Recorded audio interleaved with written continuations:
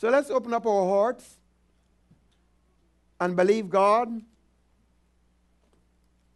that as He speaks, we will hear as He learned.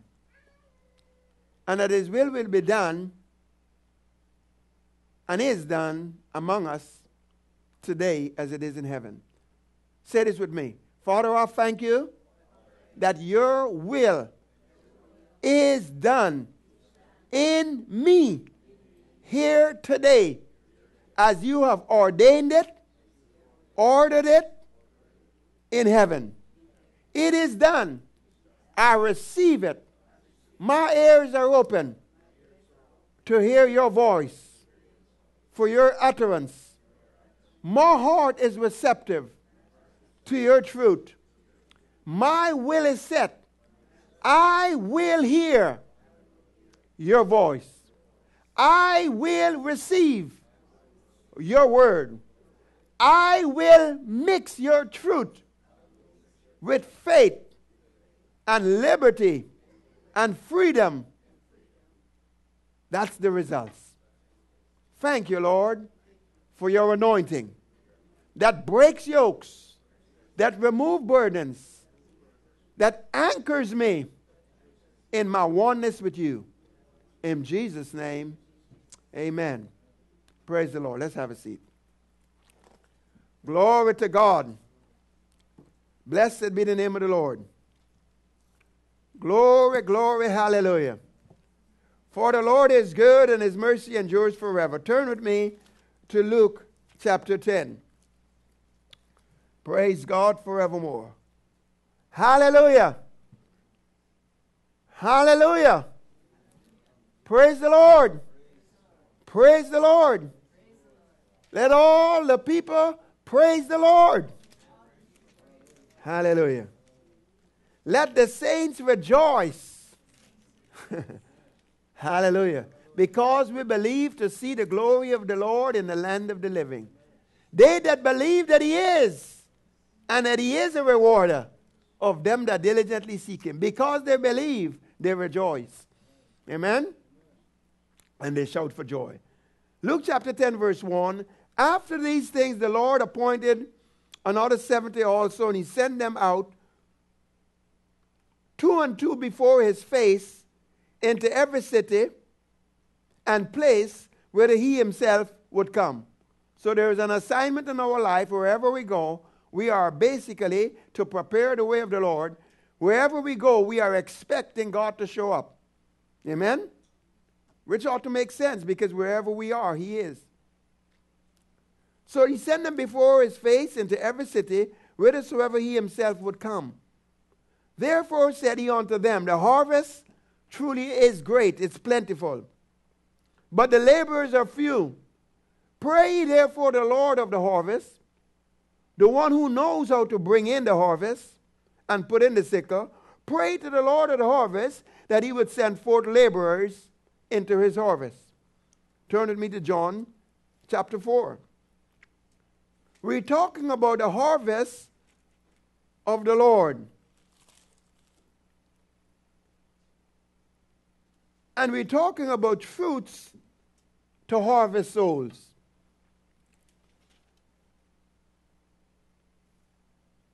John chapter 4 and verse 35. Jesus says, Say not ye.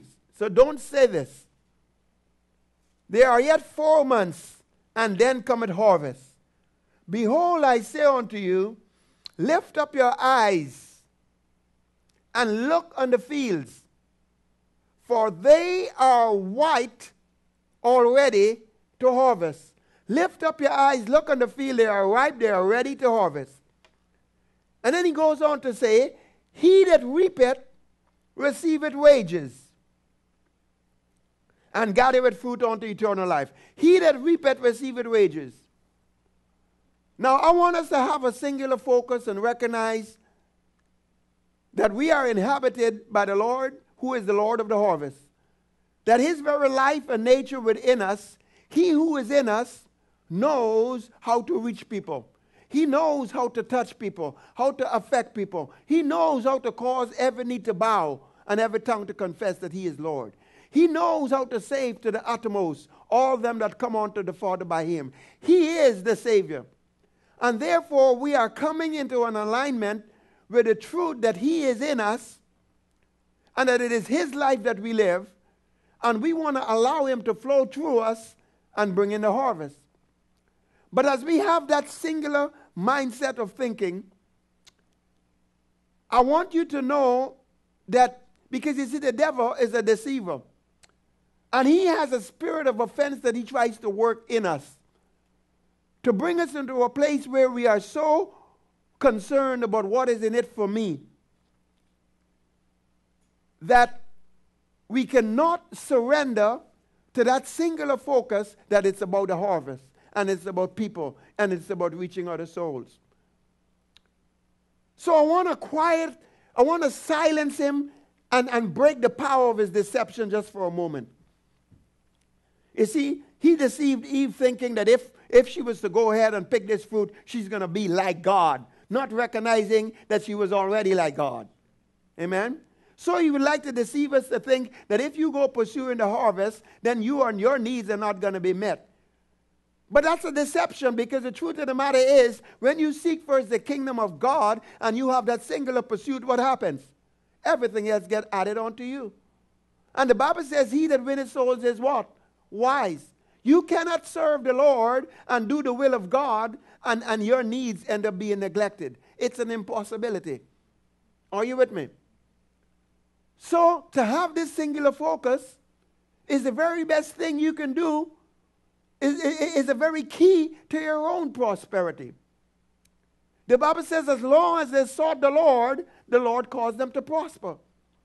So here in this passage, Jesus says something very interesting here in John chapter 4. He says, don't say 4 months and then come to the harvest, but lift up your eyes. Behold, check it out. Look, you will see that the harvest, it is ripe. It's in the field and it's ready. They are white, they are ready to harvest. And he that reapeth, receiveth what? Receiveth what? Wages. Say wages. Come on, it's not a bad word. Wages. He that reapeth, receiveth wages. You would say, well, how could that be? My reaching souls and I'm receiving wages? I'm telling you, the early church had no lack. The Bible says there was none that lacked among them. Did it say that? Amen? And it was all because there were people being saved daily. And all right? And they were daily in the house of God. And the Lord was adding to them daily. And what happened? Finances came into the church.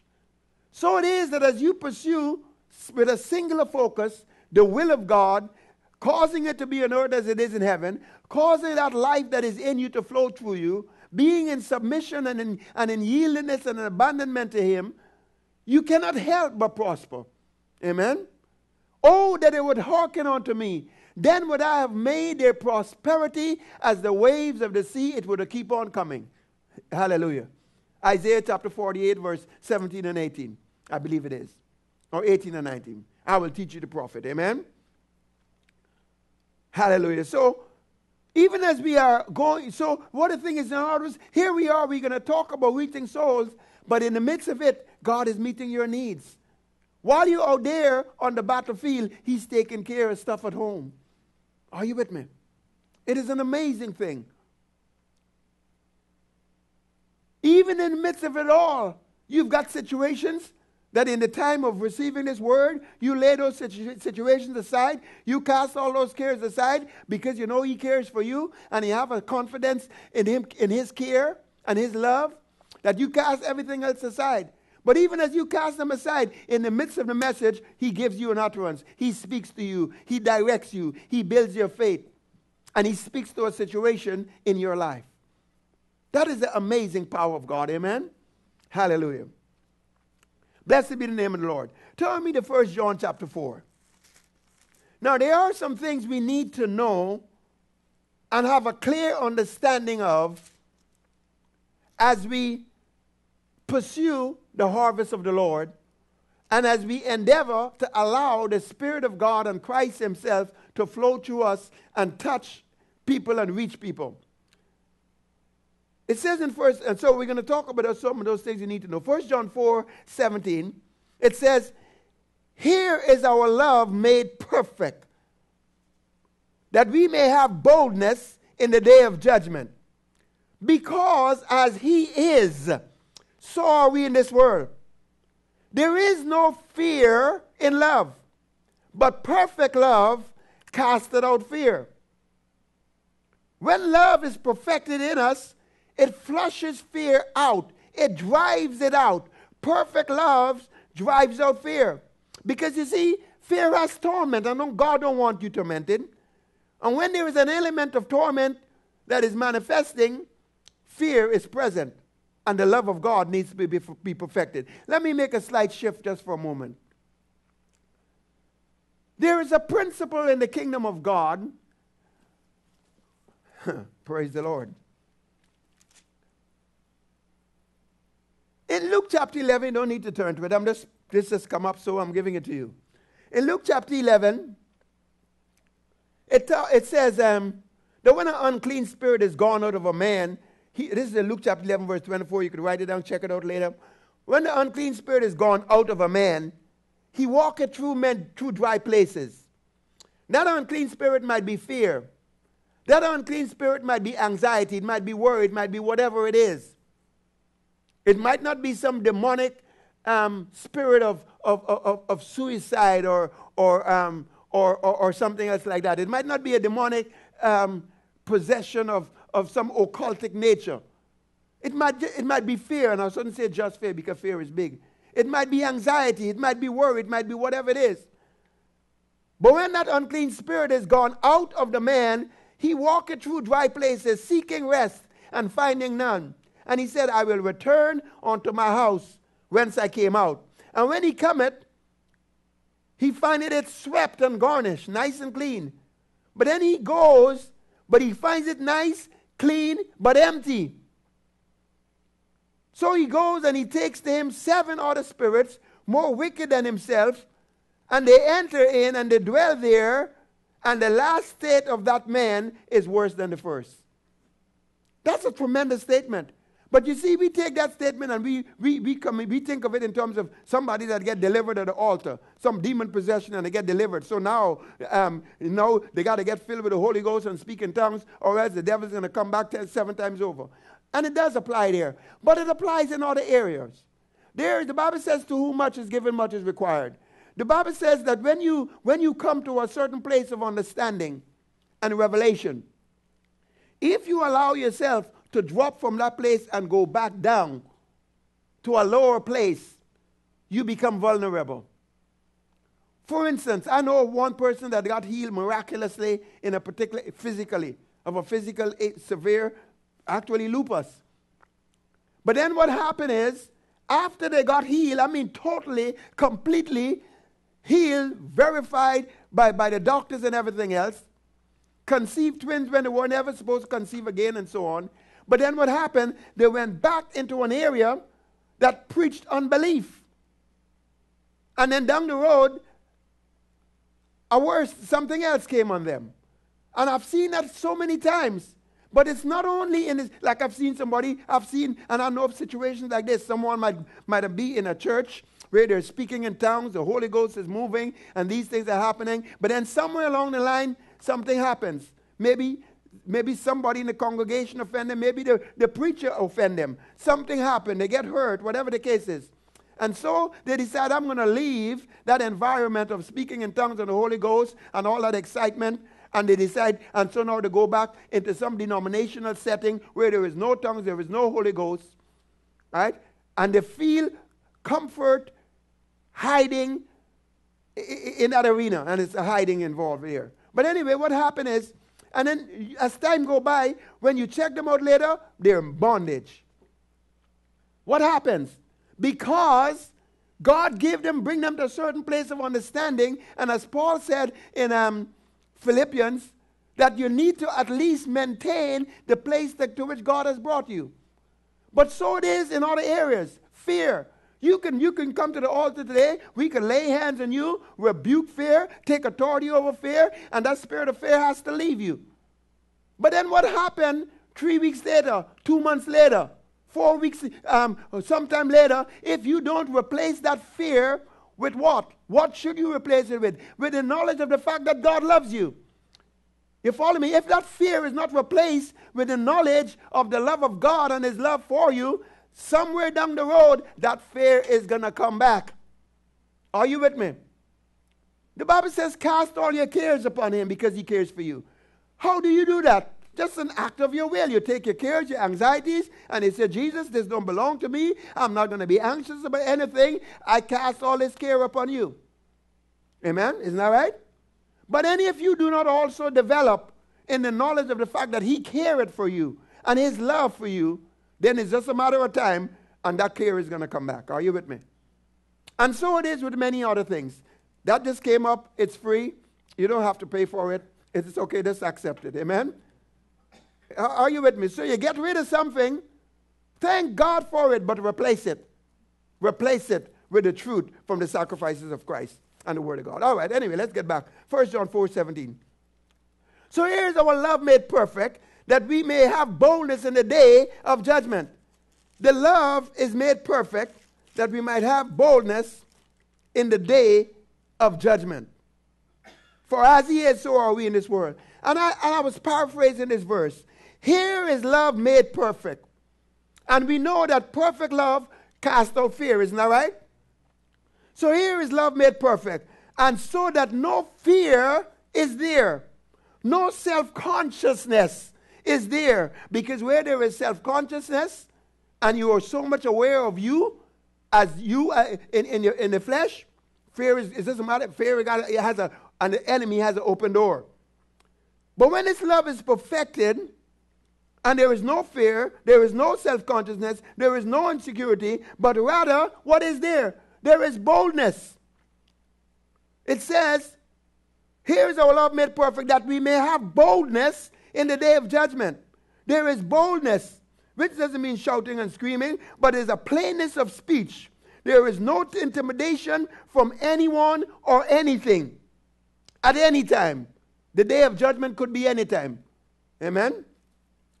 Why is that? Because we have come to this realization, we have come to this revelation, we have come to this consciousness. What consciousness? As he is, so are we in this world. We've come to that consciousness that as he is, so are we. I'm not seeing me, I'm seeing him in me. I am recognizing that I am crucified with him. And it is no longer I that live, but it is Christ that liveth in me. And the life I now live, I live by the faith of the Son of God. Are you with me? That is my consciousness. And that makes all the difference. So as we pursue this harvest, it is the Lord within us, his life in us, Christ in us, that is able to touch people's lives and bring that deliverance. But we must have the identity in that your identity needs to be that it's him in you, that is flowing through you, and that he's flowing through, you are his vessel. You are his harvesting tool or instrument. You got to have that concept. You got to have that consciousness. It's not me. It's not about me. And it's not me. It's him in me that needs to flow. You must also understand and get this. He that is in you, which is Christ. The Bible says, Hebrews chapter 7. Let's look at scriptures today. Amen. It might slow us down, but I'll tell you something. When you get your eyes on it, and you hear it coming in your ears, and you're speaking it out of your mouth, then it can get lodged in your heart. Amen. Hebrews chapter 7. You see, the whole thing about being established in righteousness is to be so anchored in this reality of the oneness that you have with God in Christ. It is to be so anchored in that oneness that you cannot even conceive of any separation between you and him. You cannot, there is no disconnect in your thinking between you and him. Amen? And when you are, and as you are, and because religion, whether it be in the singing or in the teaching, creates a separation, where Jesus and God is off there and it's me and it's him, as opposed to me and him, lost in him, my life hid with Christ and God. That's not the reality of religion. And if that's not, and that's why religion is not the truth. It is not the gospel. And it is not what God has for us. Because the truth is, it's Christ in you. And so because we have that separation mindset, we think that I must win the world. That it is, we think that it is us winning the souls. No, it's not you. It's you must yield to him and let him flow through you. And he is able to make every knee bow and every tongue confess his lordship. Are you with me? Salvation is of the Lord. Hebrews chapter 7 verse 24 says, this man, Jesus, he continued forever. He has an unchangeable priesthood. Wherefore, because of that, he is able. He is able. That word able, you know, God is able to do exceeding abundantly above all that we ever ask or think, and there are many other places where the word able is there. That word able means he has the power and the ability to do and to perform, but there is a condition. That word able means that he can do it. He has the ability to do it, but it's not guaranteed that it will be done. You understand that? That's a very important point. He is able to do exceeding abundantly. He is able, means he got ability. However, there is some kind of condition involved here that could stop that able. Amen? That could kill Abel. There's a Cain that could mess up Abel. Anyway, that just came. I thought it was cute anyhow. But he is able, which means if you don't cooperate with him, it can stop him. He is able to save them to the uttermost that come unto God by him, seeing he ever lived to make intercession for them. For such a high priest became us. He became just like them. He knows how to reach them no matter who they are. Are you with me? He is able to save. He is able to reach them. Isaiah 59 verse 1 says, behold, check it out. The Lord's arm is not short that it cannot save, nor is his ear deaf that he cannot hear. He that is in you is able to save. Philippians 3:21 says he is able to subdue all things unto himself, which means what? He is able to make that person bow and receive him. He can bring them to himself. Philippians 2:10 and 11 says he can cause every tongue to confess. What is the point? It is not by might nor by power, but it is what? By the Spirit. Except the Lord build a house, what happened? They labor in vain. I am simply trying to say that here you are his vessel, you are his vehicle, you are his instrument, you are a laborer together with him, you have his life, you have the one who is the Lord and master of the harvest living inside of you that want to flow through you. And he wants to reach people. Amen? But he must be allowed to flow. He must be allowed to flow, which means you've got to get out of the way. John the Baptist said, he must increase and we must decrease. Paul says, I die daily. Paul says, 2 Corinthians 4 and verse 10, he says, I bear about in my body the dying of the Lord Jesus, that the life also of Christ might be made manifest. In other words, this life of Christ that is in me is not going to be made manifest if I don't actively, with a degree of understanding and faith and the fear of the Lord, if I do not bear about the dying of the Lord Jesus, if I do not identify with his death,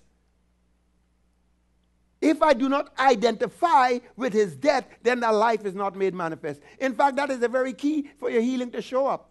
When you could identify that in his death, he bore my sickness, he carried my infirmities, and by his stripes I'm healed. I agree with that truth. I commune with that truth. I agree with that, with my mind, with my thinking, with my attitude, with my speech. Surely he bore my sicknesses and carried my infirmities. By his stripes I'm healed. No matter what the doctor's report say, when I can do that, his life will be made manifest even in my mortal body.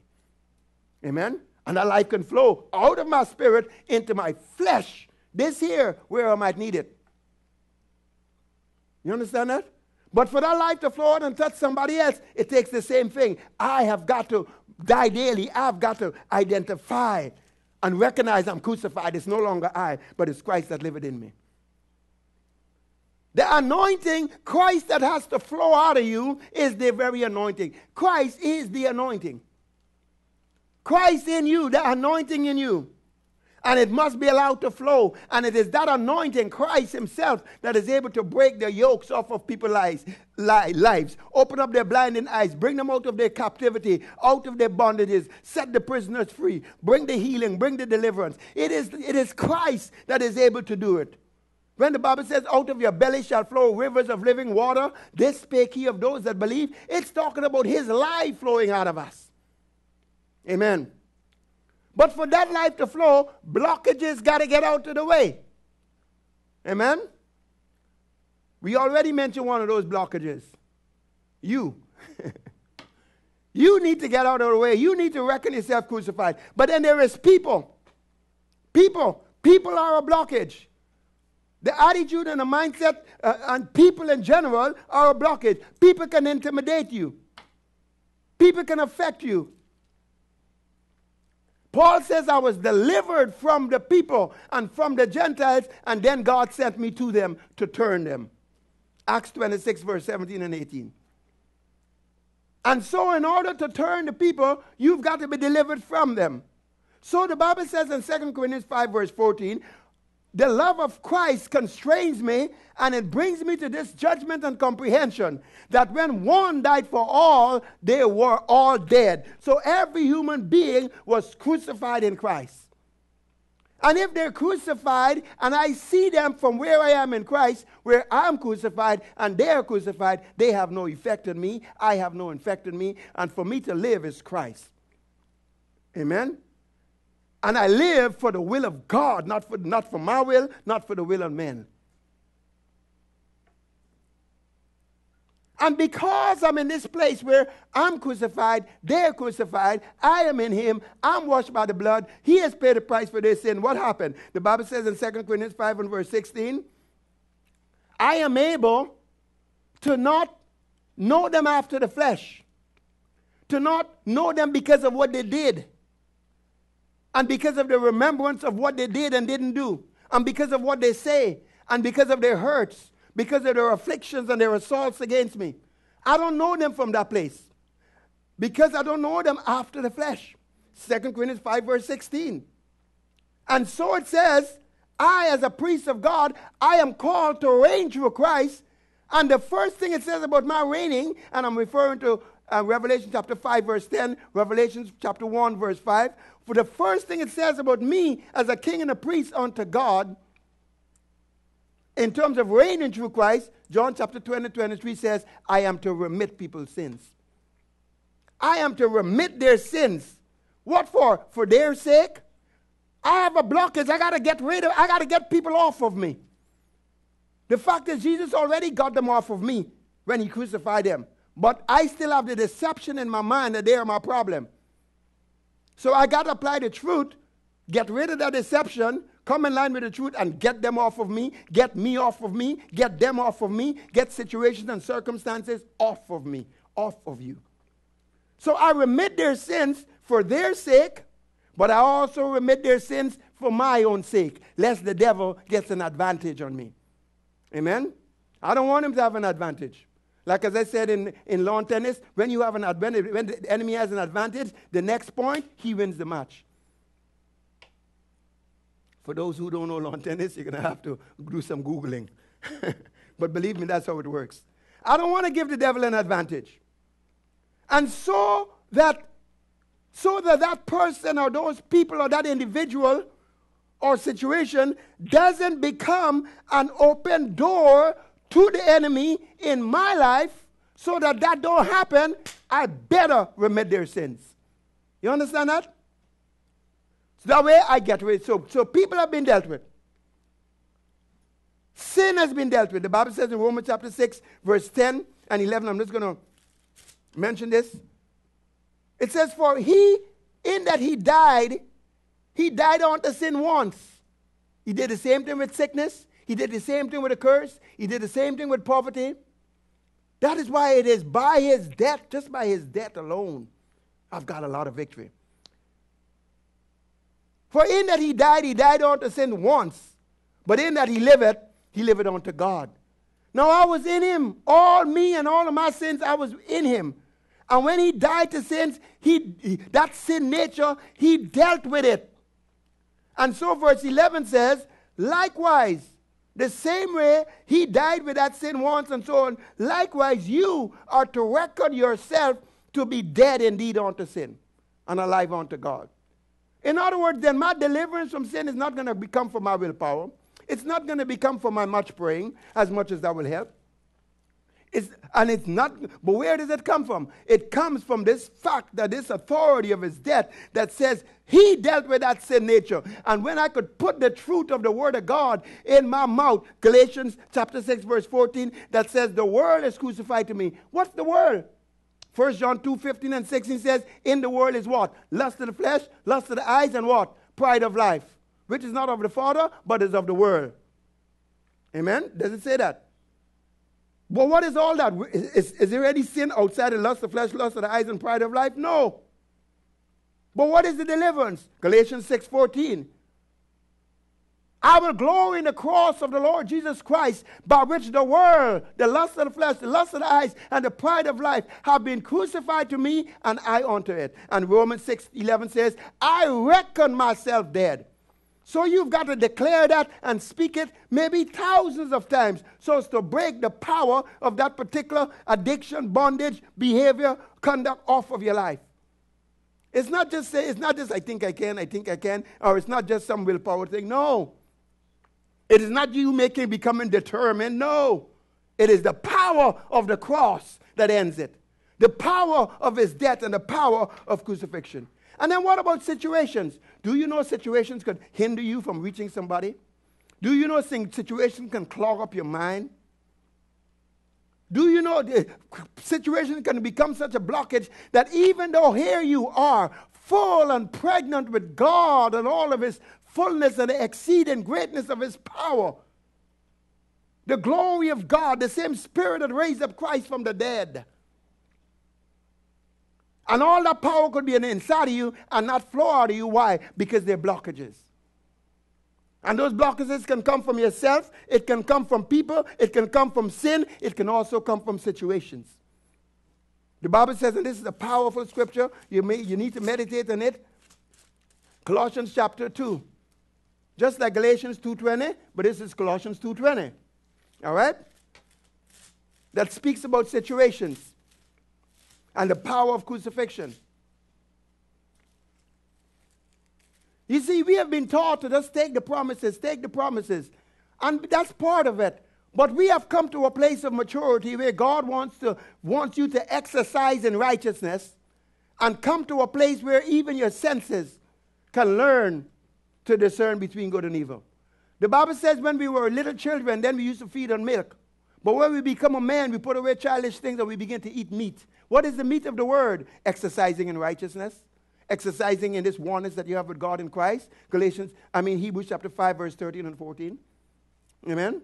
Am I saying that the issue of mixing promises with faith is not good? It is good. But come on. You're a little bit more grown up. We can't just try to just get the cookies that are on the lower shelf. Climb up to the top shelf. Get a ladder if you have to. You're not going to fall. Say, I'm a big boy. I'm a big girl. I'm grown up. I could reach the top. Hello? Righteousness. God says it is his desire that his children would be taught of the Lord, and they would have great peace and wholeness, and they would be established in righteousness. That's what he said. That's his desire. And his desire is not in vain. Where did I say go turn? Where did I say to turn? Come on, somebody help me. Colossians, yes. Colossians chapter 2. That's right. Situations, say situations. Have you ever had situations screaming at you? How do you shut them up? Because you see, when they're screaming at you, you can't hear the voice of God, and you need the voice of God for the wisdom of God. Amen? Colossians chapter 2 verse 20 says, now the King James is kind of vague. Anyway, King James says, wherefore, if you be dead with Christ from the rudiments of the world, why as though living in the world are ye subject to its ordinances? Touch not, taste not. But we get distracted by this touch not, taste not, handle not. We get distracted from the power of this verse because we get caught up on touch not, taste not, handle not. But what is it saying? If you be dead with Christ, are you dead with Christ? Is your life hid with Christ in God? Were you buried with him by baptism? And that like as Christ was raised up from the dead by the glory of the Father, were you also raised up? Romans chapter 6 verse 1 to 4. If you be dead with Christ, then listen to the Amplified. If then you have died with Christ to material ways of looking at things and have escaped from the world's crude and elementary notions and teachings of externalism, why do you live as if you still belong to the world? Why do you submit to the rules and the regulations, such as touch not, taste not? It is not telling you that you are to be rebellious to your boss. It is not to tell you that the stop sign says, the red light says stop. You decide, you know what, I'm not going to go by that rule. I'm going to drive through this light. It's not talking about that. But it is talking about those situations in life where the world want to deal with, want to allow those situations to speak to them in a certain manner. And God says, no. You're dead to it. You've been raised up above it. You are seated in heavenly places in Christ. Don't be affected by it. You affect it with the word of God, with the promises of God, with the truth of the sacrifice of what Jesus did. You declare onto that situation, you've got no voice to me. I silence you because I'm crucified to you through the body of Christ. Because when you do these things, what happens? You remove those blockages. Say, remove the blockages. Besides, on top of that, Colossians 1 verse 20 also says concerning those situations, talking about the blood of Christ, what the blood has done. Having made peace. What's peace? Wholeness. Peace is wholeness, but peace is also peace is also an enjoining. It is a reconciliation. Amen? So having made peace, having reconciled through the blood of his cross, this is not what he's going to do. He's already done this. Say it's done. It's finished. And if it's finished, come on, say it. If it's finished, then it's done. And if it's finished, it's done in me. I am the recipient of what is finished. So as it is in heaven, that's how it is in me. Is that the truth? All right. Remember, the truth don't benefit you unless you mix it with faith. The gospel has no power in your life unless you mix it with faith. What's faith? Faith is believing according as it is written and speaking according as is written. And as much as light within you, acting according as it is written. Amen? Truth. Truth applied brings manifestation. Not truth by itself. Truth applied brings manifestation. So if you don't have the truth, you're not in the race. But if you have the truth and you don't apply it, then you're going to lose the race.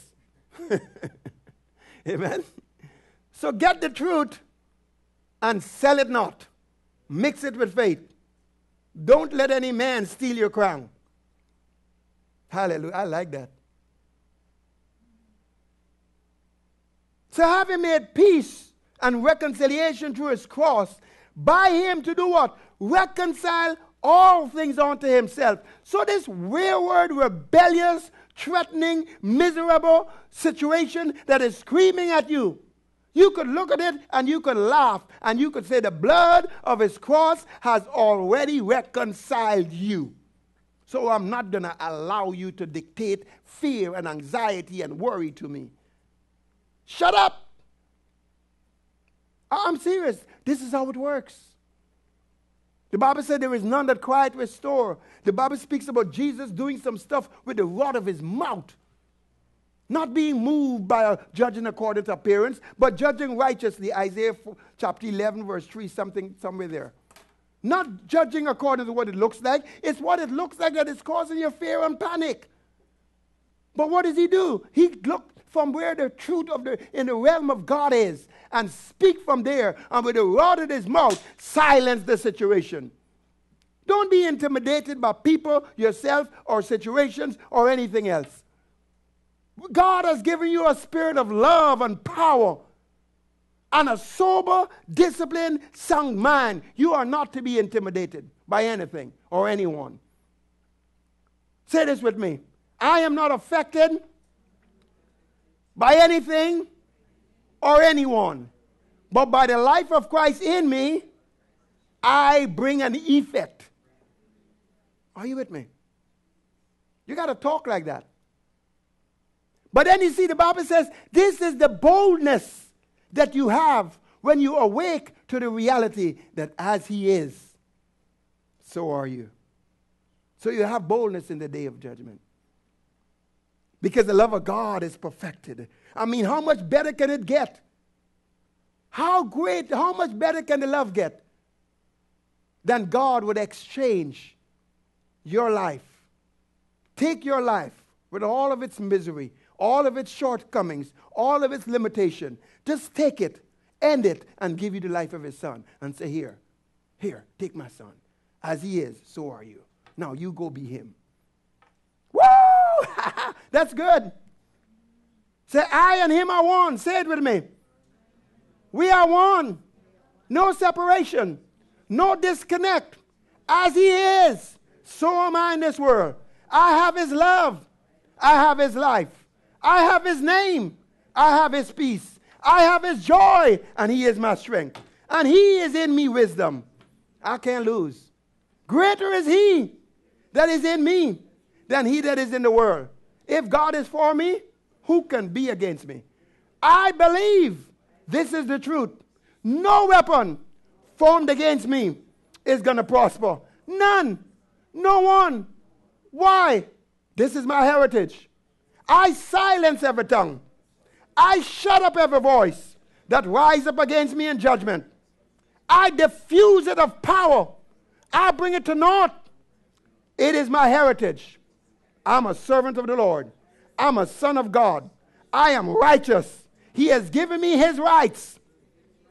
Woo! Hallelujah. All right. Say no blockages. So just by the application of being dead to the rudiments of this world and every situation being reconciled by the blood of his cross, you can stand in that place where I'm free from all of these threatening circumstances. And you can look at it and say, you are but a light affliction. And you are going to work for me a far more exceeding eternal weight of glory, because I'm not looking at you. I'm not magnifying you. You are but a molehill. But I'm looking on to him, the author, the finisher of my faith. I'm looking at the things that are not seen. And it's working within me a far more exceeding eternal weight of glory. I'm counting it all joy in the midst of the test and trial, because I know who I am, I know in whom I am believed, and I know what he has done. I'm in the place of truth. Truth prevails. Hallelujah. Glory to God. So blockages got to be removed. Why? So that the life can flow. So you've got to apply the death of Christ, his crucifixion, what he did in his blood. You got to apply it to your life.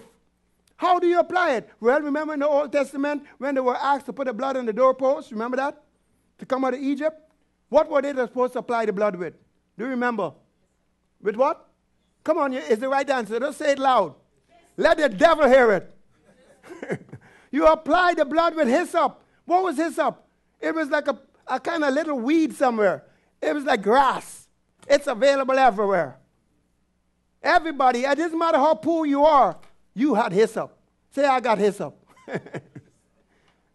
And with that hyssop, they would dip it in the blood and apply it over the doorpost. What's that hyssop a type of? It is a type of your mouth. Amen? So you apply the blood. You apply the sacrifice. You apply the death with what? Your mouth. Believe in your heart and say it with your mouth. That's how faith works. That's how you mix the gospel with faith.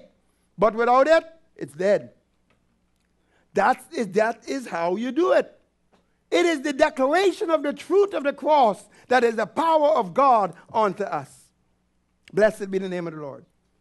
But then there are other blockages. We got emotional blockages.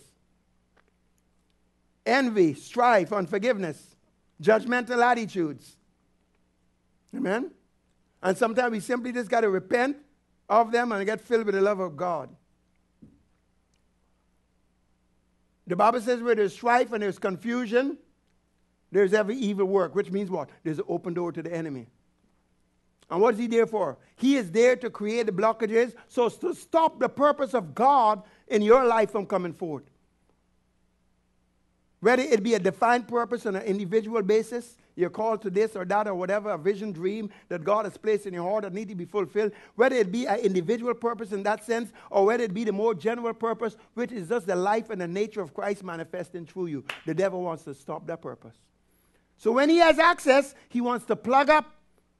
He wants to plug you up so that life in your spirit don't come out.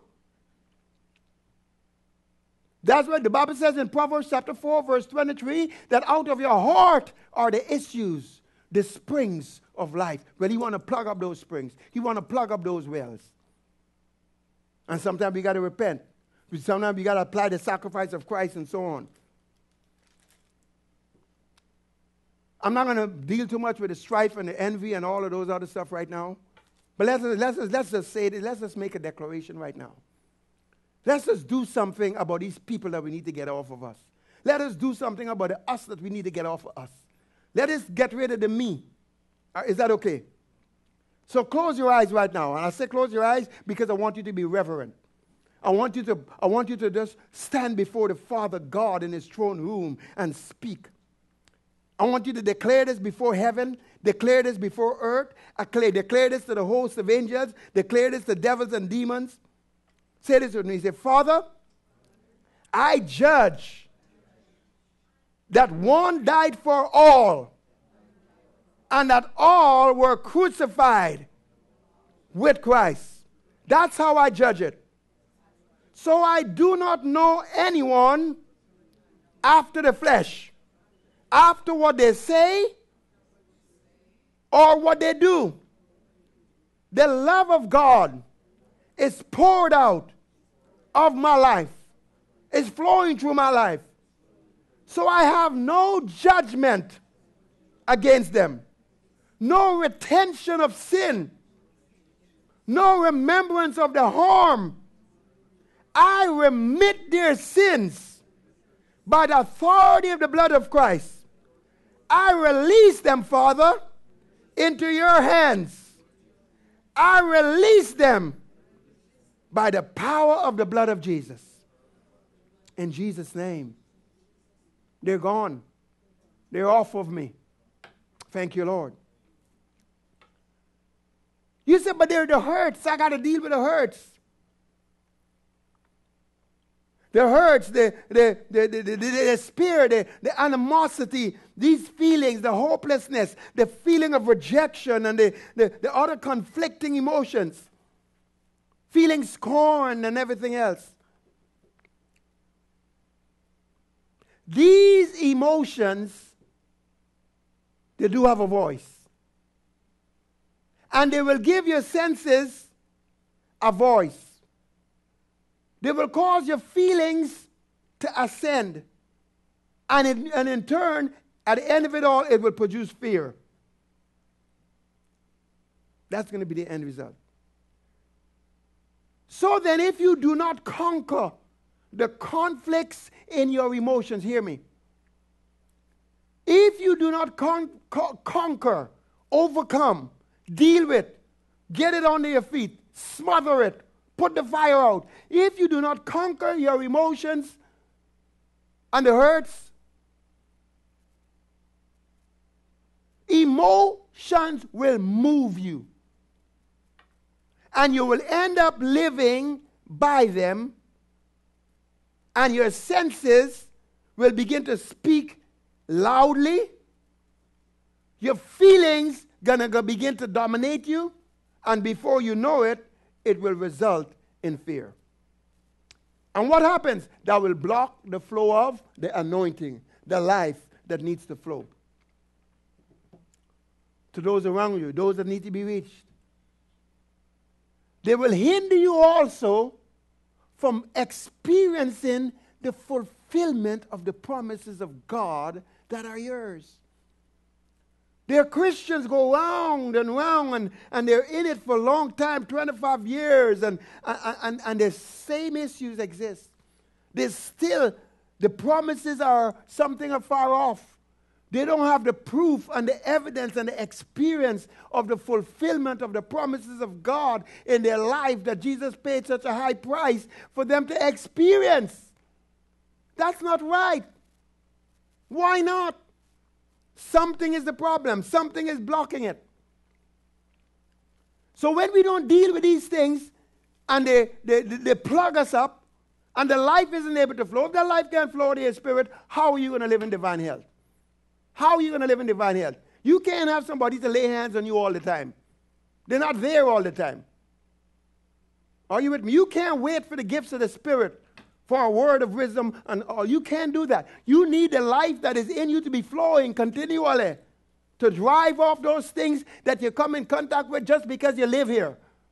Somebody's going to sneeze. Are you with me?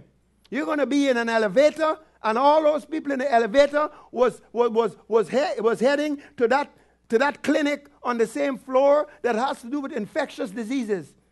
And that you didn't even recognize that that's why they were all coughing. And you were in the elevator. Hello? What are you going to do? You got to have that life flowing, or else you're going to be at a clinic. Are you with me? But when that soul area is clogged up, that life don't flow, and that is just for your benefit, much less others. So we got to deal with it. Let's think about Jesus. Turn to me to Isaiah chapter 53. Jesus is always the answer. Whether it be through his death, burial, resurrection, ascension, his life, his blood, his name, his promises, he is always the answer. And the sacrifice of Christ is always the answer, no matter what it is. If you were just coming out of the Holocaust, you were coming out of that place of where there was such extreme decadence and such torture and such pain, and you've witnessed such extreme tragedy, the sacrifice of Christ is still the answer. Are you with me? Not only for that incurable disease that they call incurable, but for the emotional ones. For the person that is locked away, and they put them in a straight jacket, and the medical people say there is no hope. They're going to be this way for the rest of their life. Mentally they've lost it. The sacrifice of Christ is still the answer. Isaiah chapter 53. We're dealing with emotions. We're dealing with hurts. The Bible says in verse 3, talking about Jesus, he was despised. He was rejected of men. Despised, rejected, man of sorrows, acquainted with griefs. We hid, as it were, our faces from him. Despised, and we esteemed him not. But surely he bore our griefs, carried our sorrows, etc. Jesus was ostracized, rejected, scorned, mocked. He was slapped. He was struck. He was afflicted. He was even crucified. But you know what? He did not yield to his feelings. He did not respond and act from that place. Because of that, Hebrews chapter 4, flip over there. Matter of fact, Hebrews chapter 2. Let's pass this here in passing. Verse 18. So this Jesus that went through it all, that experience ever heard that you could ever experience, he walked through it. He himself, it says in verse 18, suffered being tempted, and he is able to succor. He is able to run to the aid, and he is able to rescue and deliver you in the midst of all your hurt and all your pain. The Bible says in Hebrews chapter 4, verse 15, that we have such a high priest which cannot, Jesus the high priest. Say Jesus the high priest. Say it again. One more time. Now the reason I'm having you say that is because I want you to know that that's the office that Jesus is functioning right now. Amen? All this other stuff he already did, but right now that's what he's doing in heaven. Functioning in that office. Living to make intercession. Ministering to you the life and the power of God as you stand on his word. Ministering healing and deliverance. We have such a high priest which cannot be touched by the feelings of our infirmities, but was in all points tempted like as we are, yet without sin. What is that talking about? Jesus experienced all of your pain, your feelings, your infirmities, your weaknesses, your fears, and it touches him. But he did not succumb to them. He knows how to deliver you out of them. He can, put it this way, he can heal your feeler. You know the feeler? Call it your feeler. That stuff that feels stuff. Right? He can heal your feeler. So what should you do? Go to the one that can fix it. Right? Go to him. He's the one that can heal. You see, your mind and your heart, your mind is sensitive. Your mind was never designed by God to live underneath the stress and the pain and the hurt and the woundedness that happens just because of Adam's fall in this world. You were never designed for that. So God wants you to be free from it. Without a show of hands, how many of you would say, hey, look, you know what? I've got some hurts. I've got some wounds. I've got some rejection. I've got a little bit of this. I've got some of that. Some of that stuff has affected me, and I want to be free from it. That you would say that to the Lord, not to me. Lord, I want to be free. I want to be totally free. Well, I want you to, let's pray this prayer together. And again, close your eyes. Close your eyes. The Bible says watch and pray, and I know that. Right? But I want you to be, you can watch with your eyes closed and just be watching for the Spirit of God. Amen? I want you to be reverent. That's why. Because we're believing for the ministry and the power of the living Christ to come and manifest himself to you. Do not be afraid. Don't be afraid to trust him. Don't be afraid to yield to him. Don't be afraid to give him your hurts. Don't be afraid to obey him. Because on the other side of obedience is the fulfillment of the promises of God. Say this with me. Say, Father, you know my heart. You know my life. You know where I have been. And you know all that has happened in my life. You know the rejection. You know the pain. You know the divorce. You know the fears. You know the abandonment. You know the discouragement, the disappointment, the anxiety. You know what I face. You know what I feel. You know what I have done, what I have said. You know my failures. You know me. You're the only one on earth that knows me like you do. But you said I can be free. You said whom the Son set free is free indeed. You said I can be free from the effect of every feelings. Jesus, you said you are touched by those things that touch me. Jesus, you were tempted in every point, but you were without sin. You know what I feel right now. And I give you my feelings. I give you my hurts. Heal my healer. Heal my feeler. Let the Spirit of grace help me. I come boldly to your throne to obtain mercy, to obtain grace. I'm free from condemnation. I receive your Spirit of grace to overcome my feelings of fear and anxiety, fear of the future, torment from the past. I come to you, Jesus. I receive your help. I ask for your anointing to break the yokes from off of my life. Spirit of grace, Spirit of God, my helper, come to my aid in the name of Jesus. Blessed be the name of the Lord. Now, why are we dealing with bondages? Why do we have to get it off of us? Here is why. How many of us have a garden hose? Behind that garden hose, which is in our heart, there is just an abundance of the power, the life, the glory, the joy. We are filled with the fullness of God. But how much of that life and power comes out is dependent on the nozzle. Are you with me? And that nozzle could be shut completely. And even though that power is in there, no power is coming out. Or you can open the nozzle a little bit. Or you can open the nozzle a lot. The issue about the blockages is to open up the nozzle. You see how much power, how much of the life of God you enjoy, that you walk in, that flows out of you, is determined by that nozzle. There is no shortage of power. There's no shortage of life and healing. It is about that nozzle. So that's why we've got to deal with it.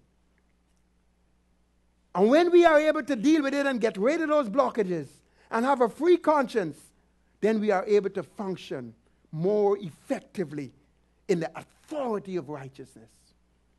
And then what happens? We become bold as a lion. What people think don't affect us. What the circumstances say don't move us. And we can be bold in the day of judgment. And as the Bible says in 2 Thessalonians chapter 3 and verse 4, remember when it was talking about that power that flows through you that is able to affect people? 2 Thessalonians chapter 3 and verse 4. No, this is in 1 Thessalonians.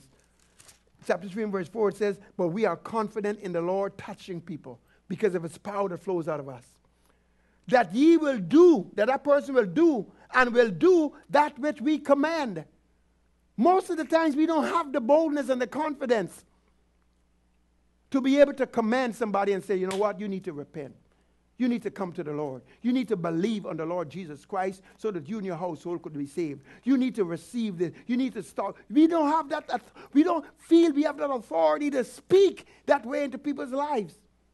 Come pray with me. Let's pray right now. We say, would you like to pray? And there's no authority. There is no power. But here it talks about commanding. No, you don't just command for command's sake. But when you hear it from the Lord, you can command. Amen? But when you have all these blockages, you don't hear properly. You have all these strongholds, imaginations, high things, blocking the wisdom of God and the voice of God. Amen? But what happens when we get this freedom? We can operate in this authority of righteousness. And the life of Christ can come forth. And he can make every knee bow and every tongue confess. Amen? We're going to stop here for now. Lord willing, next week we're going to go and see how we can be in that position to hear his voice and to get a hold of the wisdom that is from above. Not the one that is earthly, based on reason. Not the one that is sensual, based on our lust. Not the one that is devilish, with the enemy, with the devil and demons tormenting and bringing frustration and condemnation and accusation. No, not those. But where you can be in position for the wisdom of God. Where you can be in position because we are his sheep and we hear his voice. And hear his voice. And get that divine utterance so that you know what to speak in situations. So that you can go into an environment of unbelief. You can go into an environment where someone has been so hard and harsh against God for so long, and you could take authority over that environment. So that now the devils and demons that were binding their mind, keeping them in darkness, has to be removed, have to step back, and so that the life and the Spirit of God could flow and touch them. So that we can reach the lost. so that we can know that they are in our inheritance, reach our family members, what we need to know to reach them. We've got to reach our families. We've got to reach our neighbors. We've got to reach our co-workers. We have got to stop the enemy in his assault and allow the life of Christ to come and bring subjection and bring salvation to people. Salvation is of the Lord. Amen? Does this make sense to you? Praise the Lord. Hallelujah. Glory to God. Let's stand. Lembo rosu korabasha takatabaya. Halakab. Say this with me. I receive the ministry of the Lord today. I receive it. People are released off of me. I am released off of me. Situations are silenced. People have remitted people's sins. The hurts are released. Jesus, my healer, is in the house.